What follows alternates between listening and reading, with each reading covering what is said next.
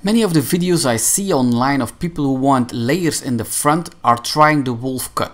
But if you are doing the wolf cut, there is a big chance that you will have a straight line instead of a very soft line in the front. Do you see that, like,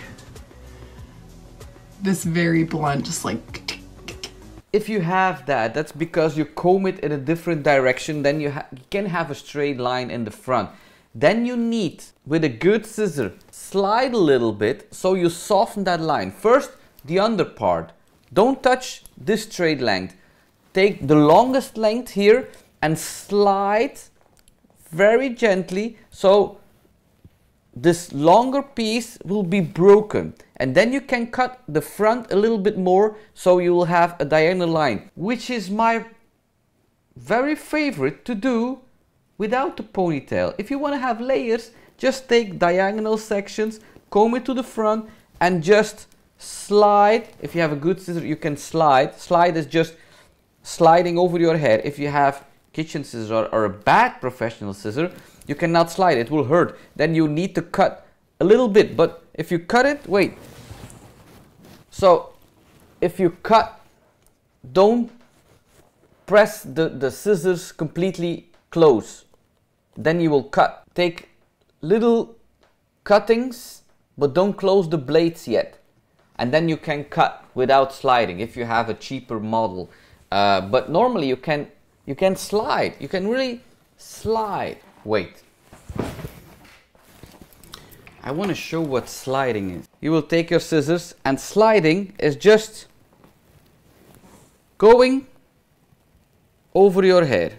You will take diagonal sections, and diagonally sections are just like that. So you go to the back, and then you have a diagonal section. Then you comb that down. You can comb it to the front to have more layers, but in the beginning, comb it down. You go on the length that you want, and then you cut it. And you see, you just closing a little bit of your scissors. Don't cut it down. So and make sure this is the length that you want to keep. So don't cut this. So you see, I have already layers here. So go here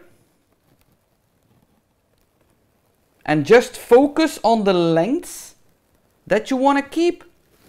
So this length is I'm going to keep. Look. You see? You see her layers is coming?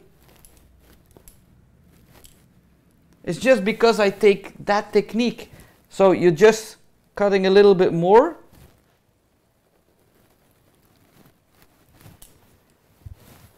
And you have layers. This was not layered. This is layered. Because I use this technique that I already go outside your hair, then I already have these layers. And then you can do it piece by piece, very